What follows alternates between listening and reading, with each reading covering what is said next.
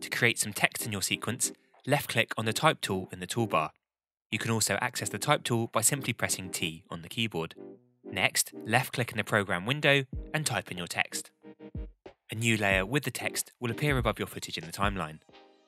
Click on the Selection tool, and you can now modify the size, position, and style of your text by using the motion and text options in Effect Controls.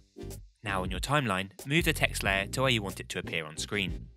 You can also drag the start and end of the text to extend or reduce the amount of time it appears on screen.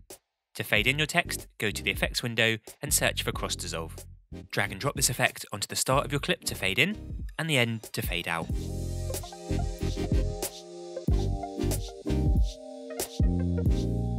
Again, you can drag the edge of the Cross Dissolve effects to make the fade in or fade out quicker or slower as required.